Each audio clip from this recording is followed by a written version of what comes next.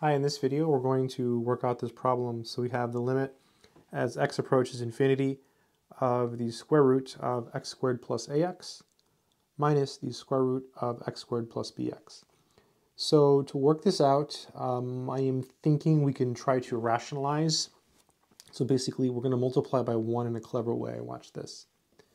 So this is the square root of x squared plus ax plus, you switch the sign, and then you get x squared plus bx.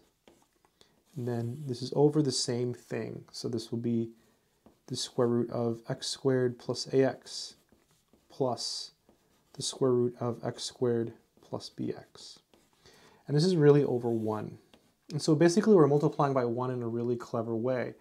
And this is why I'm doing it. This is basically the difference of squares formula. I'll use capital letters. If you have a minus b times a plus b, that's equal to a squared minus b squared, right? This is equal to a squared minus b squared. Difference of squares formula. So here it'll be a squared, so it'll be x squared plus ax minus, and then b squared, so parentheses, x squared plus bx. Boom, and on the bottom we have this sum, square root x squared plus ax, and then plus square root x squared plus bx. All right, very nice. This is the limit as x approaches infinity. These x squareds cancel. We get ax minus bx.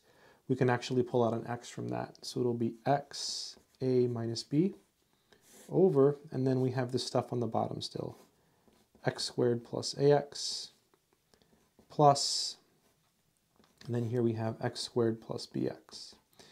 So we can continue to show work, or I think at this point we can probably try to write the limit down. Let's continue to show some work. I mean, you can reach a point where you can say, you know, by intuition, this is the answer. And I kind of feel like we're at that point already. So let me just show you 2 ways to do it from here on out. So one way to do it is to just write the answer down here. So basically what's happening here is you have an x and an a minus b up top, right? So this is approximately equal to x, a minus b. And on the bottom here, this ax and this bx, they don't really matter. What only matters is the bigger terms here. So basically you have the square root of x squared and the square root of x squared. And x is approaching infinity. So the square root of x squared is equal to the absolute value of x. But when x is positive, this is x. So basically if you ignore these, okay, and you just get square root of x squared plus square root of x squared, so basically you get x plus x, so you get 2x. So this is going to be a minus b over 2. And that's the answer. If you don't like that, you can show the work. So to show the work, what we'll do is we'll divide by the square root of x squared, which is equal to the absolute value of x, which is x, because x is positive, because x is approaching infinity. If x was approaching negative infinity, this would be a negative x. So what we're going to do now is we're going to divide everything by the square root of x squared. So watch this. This is the limit. I'm going to try to show a little bit more work here to make it more clear. So I'm going to show the work in steps. I'm going to take the time to show you an extra step here. I was going to skip some steps, but I won't do that. Basically, we're going to multiply by 1 in a clever way. So we're going to multiply by 1 over the square root of x squared, but I'm going to write x here. And over here, I'm going to write 1 over square root of x squared, which is the same thing as x, but I chose to write that one here because now I'm going to distribute it. Watch this. Boom, boom. This cancels. So this is the limit as x approaches infinity. These x's will cancel, and so you'll get a minus b. Down here, distributing this, we're going to get square root of x squared plus ax. I'll show you an extra step as well. Plus square root of x squared plus bx. Square root of x squared. That's a 2. It's an ugly 2. So this is the limit as x approaches infinity. Okay, and it's going to be a minus b. Down in here, we're going to combine these. Okay, I'll show some extra steps. X squared plus ax over x squared plus x squared plus bx over x squared. So this is the limit as x approaches infinity.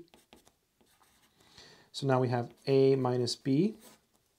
So x squared over x squared is 1. Ax over x squared is a over x. Plus 1 plus b over x. Same thing, right? Bx over x squared, the x's cancel. So a lot more work, you know, if you don't do the intuition stuff and you want to show all your work, now it's a lot more obvious, right? It's way more obvious now because this approach is 0, this approach is 0. So this is equal to, drop the limit sign, it'll be a minus b over square root of 1 plus 0 plus square root of 1 plus 0, a minus b. Square root of 1 is 1, square root of 1 is 1, so you get 1 plus 1.